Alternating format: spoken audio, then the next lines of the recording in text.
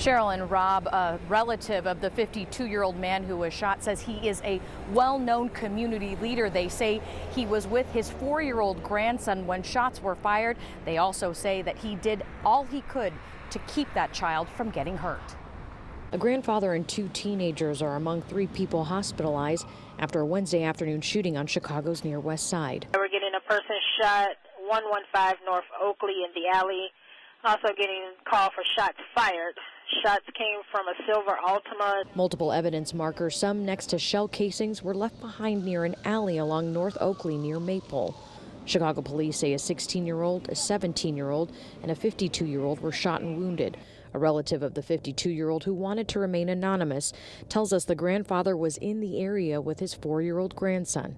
It was a drive-by shooting. My relative, he was standing outside with his grandson, and the individual or individuals, pulled up, started shooting. As those shots were being fired, the 52-year-old jumped into action to shield his grandson. He protected his grandson. He grabbed his grandson and shielded him so he won't get hurt, and he ended up getting shot. The 52-year-old was shot in the shoulder area. Thanks to the man's quick thinking, police say the 4-year-old suffered cuts and scrapes but was not shot. The grandfather and the 2 teens who were shot were taken to Stroger Hospital in good condition. Meanwhile, police say the suspects drove away and crashed this vehicle nearby before running away.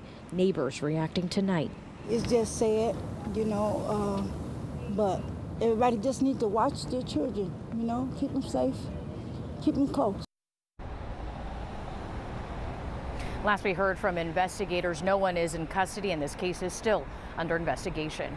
Watch breaking news on YouTube. Subscribe to ABC7 Chicago Eyewitness News.